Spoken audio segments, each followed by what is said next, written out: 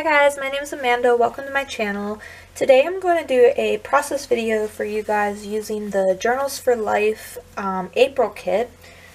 And I went ahead and I pulled out 2 sheets of paper out of the Traveler's Notebook insert. I took it apart, cut them down to size to fit in my little plastic thing, and this is what I got so far. So I have a grid paper, this pretty green, which I thought brought out the spring in these 2 photos of my son when he was playing in muddy puddles, and he was a complete mud monster. He had mud everywhere, but he loved it. And I thought it worked really well with this die cut from the kit that says the most memorable days end with the dirtiest clothes.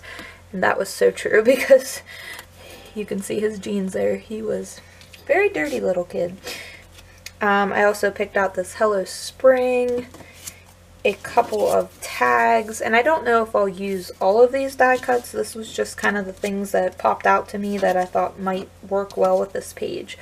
This one says let's go outside, and then some hearts. So that's what I pulled out.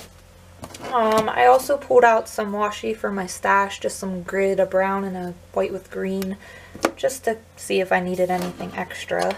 A couple of Catherine Polar stamp inks, polish and sage, some scrapbook.com, driftwood, pine, and then a black ink. So that's kind of what I pulled out to work with. And then I also pulled out a couple of stamp sets, just a letter stamp.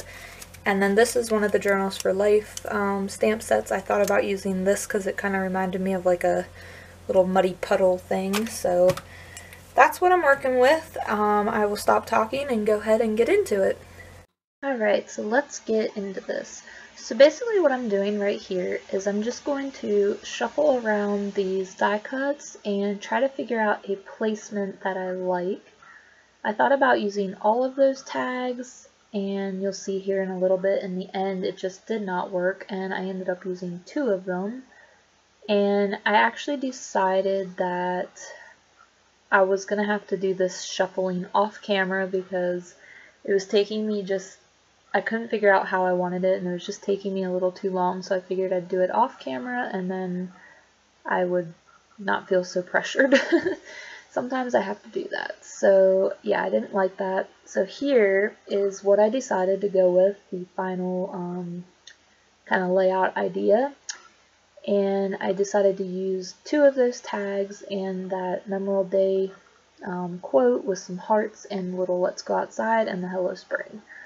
So now I'm just going to take that letter stamp that I showed you guys, and I'm going to go ahead and type out or stamp out a title above that photo up there in that blank space. So there was a reason that I left that space empty, if you guys were wondering why that space was empty. So I'm stamping out the second word first, so it's going to say Puddles, and the title is going to say Muddy Puddles, because lately my little guy has been obsessed with jumping in the muddy puddles, and these photos his dad took of him were just too perfect because he was covered in mud and he looked like a total little mud monster, but he absolutely loved it. And I have to say, this April kit is one of my favorites. Like, this kit has to be my favorite one for Journals for Life so far, out of, you know, the ones that I have gotten since January when I became part of the design team. This one's my favorite just because I feel like I can really use a lot of the die cuts and a lot of the things just work for me. So here I'm going to go ahead with that little splotchy stamp, and I'm just kind of stamping it in random places so like little pieces of it stick out, and to me it kind of just reminds me of like having little muddy puddles on the page. So I think that worked out pretty well.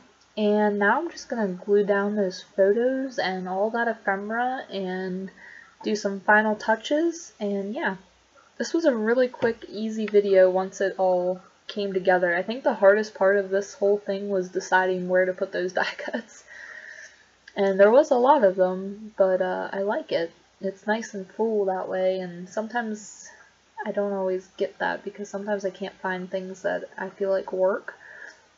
So with this kit, this one especially, like these die cuts all worked really well with these pages and the colors and everything look so pretty together. So have that little hello spring, because this was basically the start of spring. It wasn't officially spring, but we did have a couple nice warm spring-like days. Then we got some snow. So welcome to Pennsylvania weather, I guess. Here I'm just going to go in with my tiny attacher and add a couple little staples just to give it a little bit of dimension and detail. And then I'm going to add a couple up here at the top as well. Sorry, that's totally out of camera view. But yeah, so there is the final layout. Thank you guys for watching. I hope you enjoyed. Oh, I forgot. I'm just going to go in with the date stamp there real quick. And yeah, that's just going to go up there above my title. But yeah, so that's the final layout. Again, thank you guys for watching, and I hope you'll stay tuned for my next one. See you later. Bye.